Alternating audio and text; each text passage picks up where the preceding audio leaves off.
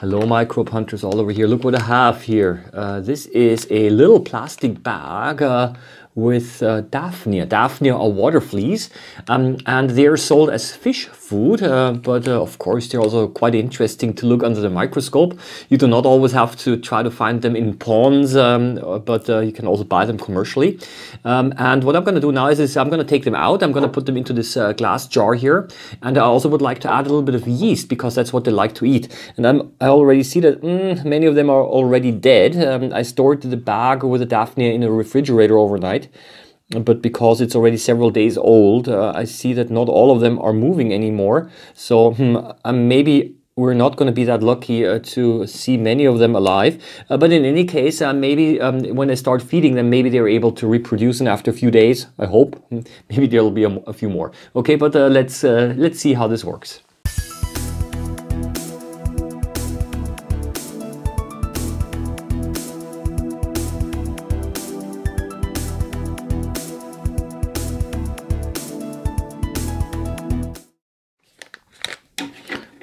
Let's carefully open it.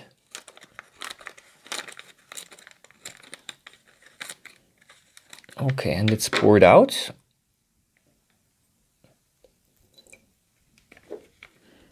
I think most of them actually were flushed out. So now let's have a look. Okay, there's so much stuff floating around, so many corpses, daphnia corpses, that it's very difficult to actually see any of them move. But maybe you can see that there are some of them that swim around in the water. What I'll be doing is I'll be adding a little bit more water. It's important that you use old water and definitely not water with chlorine. So here we go.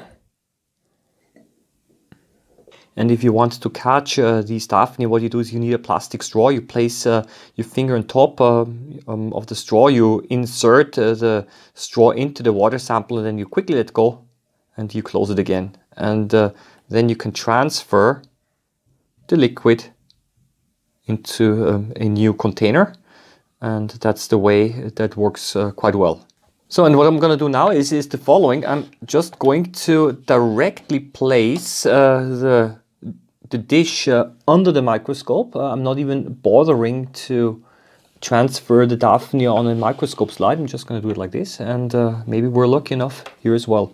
Let's be careful that we can, see, it does not touch the water. That's important. Okay, now let's see what we can find. Well, I mean, there are lots of dead daphnia and lots of dead body parts floating around here. But yeah, some of them are alive. But this is a mess here. It's unbelievable. Yeah, individual body parts, a digestive system floating around freely. Here is completely a dead one. I mean, the dead ones do have an advantage that they don't move around as quickly. They're easier to observe. This is bacteria starting to eat up dead daphnia here. I have no idea. No, they're too large to be bacteria. Be small ciliates or something else here. Okay, well, that is now a daphnia right in the middle of the field of view. It's moving around vigorously, cannot move forward because I did not include enough water, but you can see the organs moving quite nicely. On the right side, the eye, now it's a little bit too low, but it's trying to move forward but can't. So you can actually see that it's quite vigorously trying to escape. And now I'm trying to add a little bit of food. This is a dried yeast. I try to carefully pick up one of the grains and to add it. Here you can see the grain and all of those little dots. These are the individual yeast cells. And yeast, that is a good food for the daphnia. And you can see here it is already. It's moving around. If you look carefully, you can actually see that the individual yeast cells are being sucked in. Here right at the top, for example. Just look at the little dots. They're all moving towards the mouth and they're being sucked in. And now it's moving around again a little bit. It's like this, that if you give enough food to the daphnia, then that's basically my hope, then they're also going to start reproducing. But again, look at the top. Right, the eye can be seen on the left side, and a little bit beneath it you can actually see that there's a place where all of those little yeast cells, those little tiny dots, are being taken up and eaten up. So you can actually see that it's taken up the water and with it all of the suspended particles. And yeah, here these are the yeast cells again, okay? All of those dots are the yeast cells, and here at the top we again see the water flea moving around. I have to refocus a little bit. Yep, here we go again. Okay, and by moving and beating around like this, it's actually making sure that it will always obtain more of the food. Here now you can see it again quite nicely that it actually takes up the individual cells here as well. Actually, these cells make the water movement visible quite nicely.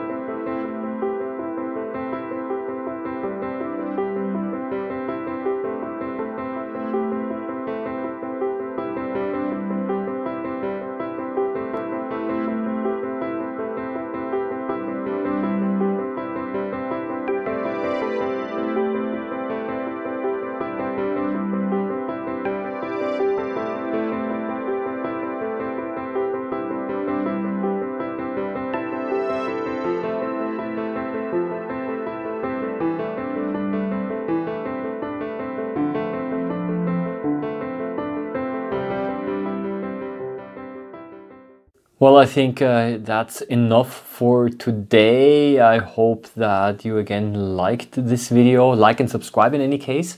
It also shows that you do not need any expensive or fancy equipment to do some interesting observation work using microscopes. I wish you a nice day. Happy microbe hunting as always. I'll leave it up to you whether daphnia should be considered microbes or not. After all, they are quite large and can be seen with the unaided eye as well. Wish you a nice day. Bye bye. All the best.